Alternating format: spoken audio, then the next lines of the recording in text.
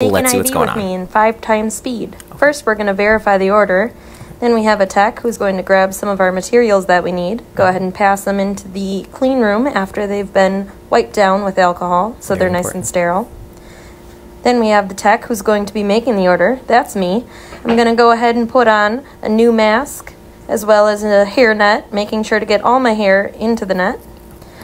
I'm going to put on some fresh booties, only putting my clean booty on the clean side of the line. Then I'm going to go ahead and wash my hands, making sure to clean underneath all my fingernails. And we're going to go ahead and do this every time we go into the IV room. Doesn't matter if you've already been in there for the day. Drying everything off after we have washed thoroughly.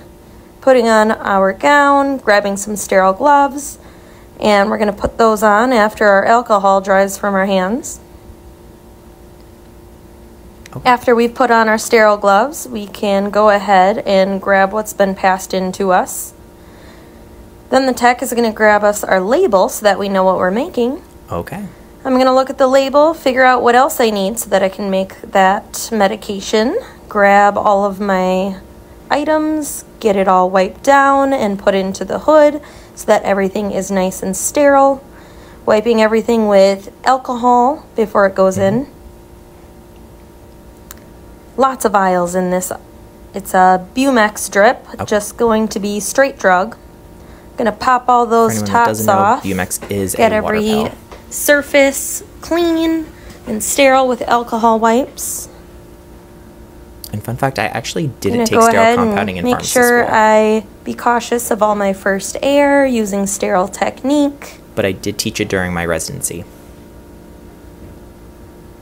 As I mentioned, it's just straight drugs, so it's going to be 100 mils total, which is going to be 2 50 mil syringes. And then I'm just going to put that into the empty bag that I have hanging in the IV hood. Definitely very calm and peaceful compared to working in a retail pharmacy, that's for sure.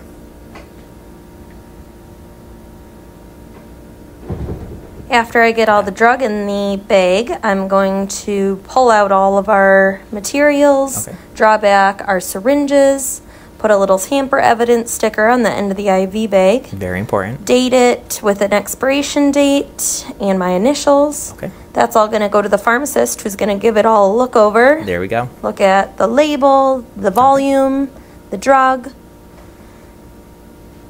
She's going to sign off. And in this case, she's going to put it in a light protectant bag before sending it up to the floor.